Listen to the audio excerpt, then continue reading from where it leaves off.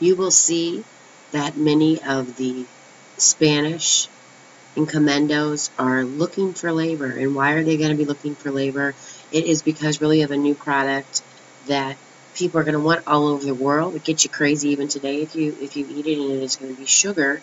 And you can see on the left side pictures here of modern manufacturing and processing of sugarcane, and then you can see on the right side here the people that they're going to turn to plant and manufacture this product.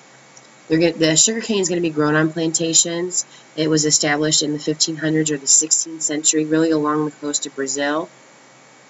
And again, this is a very time-consuming process, and it requires a high demand of labor. And they would first turn to the Native Americans, but they have a dwindling population. They've either been killed by the soldiers or diseases, and now they will turn to enslaved Africans. And this is where we start talking about the Atlantic slave trade. There is a decline of Native American population due to no immunity to diseases coming from the Eastern Hemisphere like measles and smallpox. And due to this sharp decline, the encomendos and the landowners really needed a source of labor in their mind to survive the harsh working conditions. As a result, they will turn to African slaves. In 1518, the first Spanish ship carried enslaved Africans to the Americas. You will see that the Spanish are the first major European power to use African slaves on a major level. And we will be looking more at some pictures and images and primary sources tomorrow in class on the African slave trade, but here's just some drawings that you will be looking at more closely later. It's very important for you to understand the triangle trade and to also understand that even though, in North America, especially in New England, the northern part, they do not have a lot of slaves, but so many people will benefit from the slave trade. Basically what happens, there's 3 legs or 3 parts to the triangle trade. We'll talk about each of those parts. The first part, European goods were brought to Africa. Typically, they traded guns, cloth, and cash, and traded that and brought that to the slave traders and traded that for slaves. The slaves were then taken on a horrible passage, which we'll talk more about. They are shipped to the Americas, either the Caribbean or the southern part of the United States, and they were sold as slaves. They were often exchanged for sugar, molasses, and manufactured products that were made at the plantation. Then you will see merchants will then carry sugar, molasses, tobacco, raw cotton, and also American goods like furs, saltfish, and rum, rum is made from molasses, and they will then take that and trade it back to Europe. So we've gone back really to the repeat part, where this is going to be done over and over again. Find the repeat here. There we go. We've got the repeat, and you can kind of see how this is somewhat shaped like a triangle. You see how this is somewhat shaped like a triangle, and you would ask yourself who really benefited from the system. It really is the merchants who are becoming very wealthy. In New England, even though they didn't own a lot of slaves, which is right up here, they're going to have a booming shipbuilding industry, fishing, also tobacco and processed sugar down in here. You will see the plantation owners will greatly benefit. So if you kind of look at this, this is the first to the second leg, and then all like slaves and what they create will then be traded up to merchants up here and sent back to Europe. Then the Europeans will go once again back to Africa and give the guns and the cloth and the cash in exchange for the slaves. Just to give you some numbers here, you can see how many slaves are exported. It varies from source to source.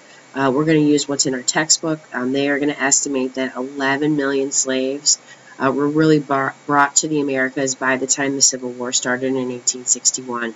And we want to specifically talk about that second leg of the triangle trade. This is the voyage from West Africa to the Caribbean or to the southern part of the United States. It's known as the Middle Passage, and we will talk about these floating coffins as these ships became to be called. You see that they are encouraged to have children. You have a higher death rate, but it really is just horrible conditions. Like I said, they're called floating coffins. And let me take you through the process. Many of these slaves are going to be kidnapped, forcibly taken from inland villages. Oftentimes during the night, they are scared. It's men, women, and children. They are roped and chained together, and they would have to walk to the port cities up to 1,000 miles. If you survive this far, then you're going to be held in a holding pen. And then when the European slave traders arrive, they would trade guns and cloth and cash for slaves. The voyage, if you made it on the ship, you would be packed, and you saw some pictures about that. The voyage could last anywhere from 3 weeks to 3 months. It just depends, because they had a lot. They had horrible storms. You also had raids by pirates and mutinies. What a mutiny is these are slave uprisings on the ship, and they were revolts by the captives, and they were again trying to get out. Disease really is the biggest threat. And of the diseases, I would say dysentery was probably the worst. It is an intestinal inflammation. You would get cramping. You'd have severe diarrhea with mucus and blood, and you would get so dehydrated that you would die. You see that suicide was more common than mutinies. Slaves would often hang themselves, they would starve themselves, or they would leap overboard and often be eaten by sharks or some animals, or drown, because that was better than what was going on inside the ship. This is a holding cell in Ghana, and this is where a lot of the slaves were actually held before they were put on the ship. And let's talk about some of the effects of the slave trade. Some of the effects, most persons enslaved at the very beginning of this, in like the 15th century, they were prisoners of war.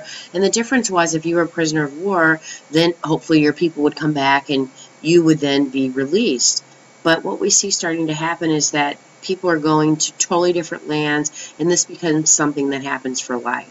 As we said, they traded guns, gold, and other goods in coastal regions, and the demand grew so much from these European traders that they had to move further inland, as we had talked about before. Just to give you an example of King Alfonso, he was king of the Congo. He wrote a letter to King John of Portugal. He says, "So great is corruption that our country is being completely depopulated." Some of the effects that I know you understand is there's a depopulation of Africans.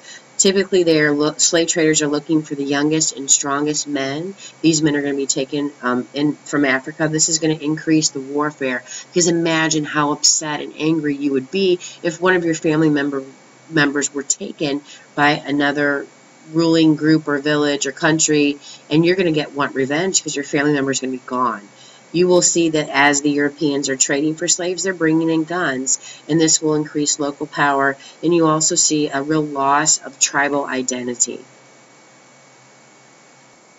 When you are finished, you will type in the following URL exactly, http://goo.gl/capital SLIN lowercase s, capital F.